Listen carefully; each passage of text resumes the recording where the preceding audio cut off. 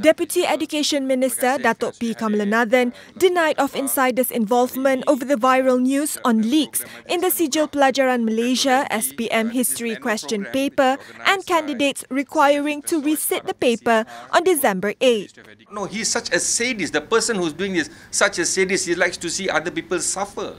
What kind of human being is that? And I'm glad that my minister has requested the Lembaga to make a police report, and I'm sure the police and SKMM will find out who this person is, and action should be taken against persons like this, so that no one in the near future would even think of creating a wrong message like that.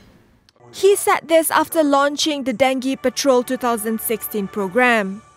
On Wednesday, the news of leaks in the SPM history paper became viral on social media, and the Education Ministry denied the matter on the same day. Meanwhile, the program saw the participation of 167 schools nationwide through involvement in community, social media, performing arts to implement dengue awareness and prevention campaigns in the most effective and creative way.